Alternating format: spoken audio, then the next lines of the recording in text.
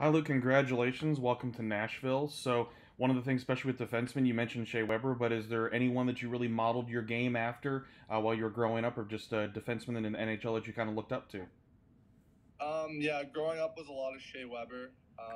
Kind of as I grew older, though, I started looking at guys who maybe aren't as noticeable.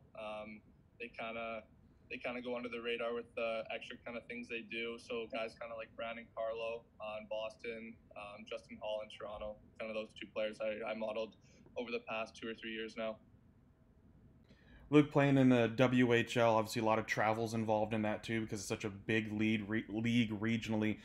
What's that experience been like for you playing in the WHL, especially as a defenseman? There's a lot of big bodies in the W, but a lot of travel involved. And how do you think that helps prepare you for becoming a pro and dealing with things in the W?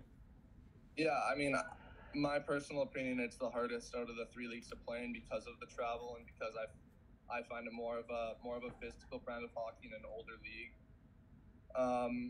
But I think when I was 14 years old, I got drafted to Calgary, and then when I turned 15, I had the ability to play 14 games with them, kind of as an underage because of they had some defensemen go to World Juniors and stuff. So that was probably one of the biggest things that helped me in my career because I kind of got a jump start on everyone else on how the pace of play is and how strong and tough the guys are. So I was really happy that I got to be able to do that. And then over the past couple of years, I've just kind of had to adjust in my game a little bit because of the speed of the players and the strength of some guys around the league. So I think this was the best league for me to play in to become a National Hockey League defenseman.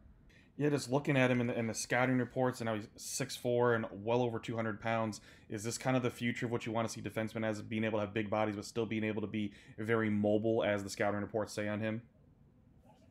Well, I think that's the key nowadays because of such fast, quick forwards.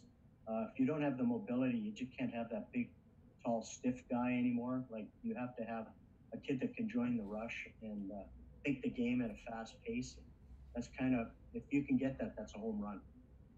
So obviously, just looking at, for instance, elite prospects, not as many reports on him as well. Do you think this is one of those guys that could be one of those gems that was projected to maybe go in the later rounds, but you're able to get here in the third? Yeah, exactly. I think we've always liked him. He's one of them guys that you didn't get a lot of attention. Uh, Sometimes it's funny how that goes. They had a lot of defensemen on his team, so he was kind of in the third pair, but or second pairing. But this year he'll be their top defenseman, probably at least one or two. So I think everybody thought they could sneak him in. Exactly what you're saying. Maybe later third, early fourth, but we needed to fill a role, and I think he's a perfect fit.